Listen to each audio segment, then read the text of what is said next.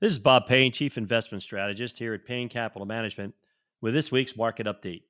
This year on the Street of Dreams, the markets have been very volatile, and they got even more volatile this week with all major indices down for a second consecutive week, marking their worst 2 week decline since June.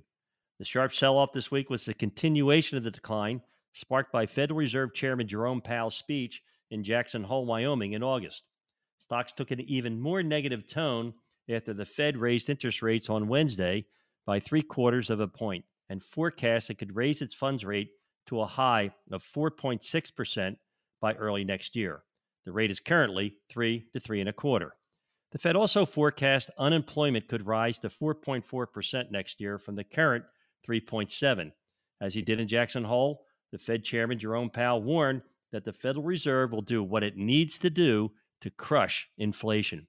As one analyst said, by basically endorsing the idea of a recession, Powell set off the emotional phase of the bear market. The bad news is you're seeing, and you will continue to see it in the near term, indiscriminate selling of virtually every asset class.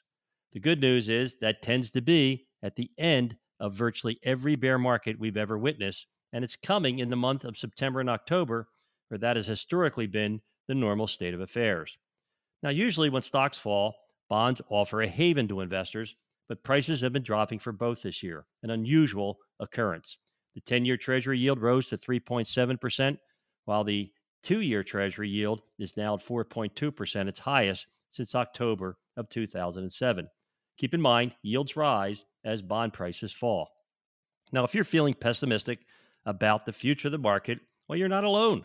Market sentiment right now is overwhelmingly negative about the economy, about the stock market, about politics, about the global geopolitical situation. However, most indices, like the S&P, are already down, and most bear markets are down historically about 32%. And every one of those bear markets and recessions, although unique in their own way, are consistent in how they make us feel panic and despair about the future, but they all end and they all birth a new bull market. Keep in mind the famous quote of famed investor Sir John Templeton: the most expensive words in the English language are "it's different this time." Truth be told, there's plenty of catalysts why the markets will not only recover, but actually soar over the next 12 months. Inflation will eventually fall. The Fed at some point will pivot dovish. The Russian-Ukrainian war will end. Midterm elections will be over, and Treasury yields are actually very attractive now for investment. Stocks are oversold and undervalued, and there's lots and lots of cash waiting on the sidelines for someone to tell them to buy. The economy, despite all critics, is really on solid footing in spite of the Fed's efforts to slow it down. So the bad news is the stock market can be unpredictable, and nobody knows exactly how it will perform over the short term. There's a chance markets could fall further in the coming weeks or months, but the good news is we're not short-term investors. And in the long term, every dip in history has been temporary and new highs inevitable.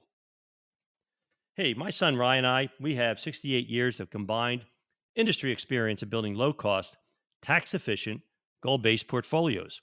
For your free evaluation, all you have to do is text or call 844-752-6692. That's 844-752-6692, or just simply call 844-PLAN-NYC. That's 844-PLAN-NYC. It's Bob Payne. I'm the Chief Investment Strategist here at Payne Capital Management.